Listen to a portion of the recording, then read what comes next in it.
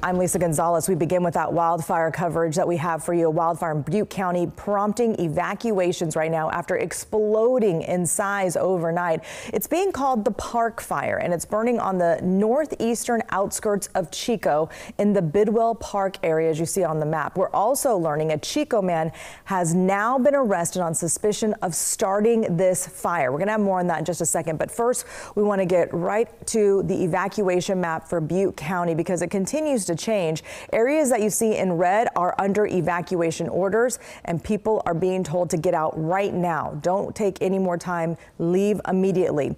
And you can see just how many people are impacted by this. Now, there are a couple of yellow zones at the bottom. That is an evacuation warning, and people are being told to get your stuff together, get your family together, your livestock, your pets, and be ready to leave at a moment's notice. But that's just a couple of areas right now. Most of the areas are under evacuation order. Right now, we're getting our first look from the sky, these exclusive live pictures from Live Copter 3. And you can see all of the smoke coming off of this fire. Again, this is near Chico. A lot of flames just tearing through all this dry brush. And you can see how tall those flames are because those are trees that you see. Of course, we're pretty high up, so the perspective is a little off, but we're also seeing a lot of dark smoke coming off of these trees as well.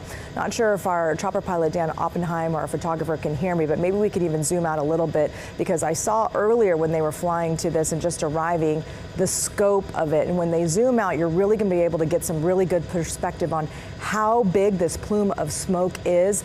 And it's also just shooting straight into the air. And as we zoom out, you're going to be able to see, look at the cloud it's creating in the shadow it's casting over this terrain here. And it's just a huge amount of smoke. And you can see it's going in one specific direction, which means we've got a little bit of a wind. We're going to bring in Brian Hickey right now because in just a little bit because he is tracking the conditions for us. Now, our crews on the ground got video earlier today of some of the damage that's already been left behind. And according to CAL FIRE, the Park Fire has now burned more than 45,000 acres since it broke out yesterday afternoon. That makes it the largest fire in all of California so far this year.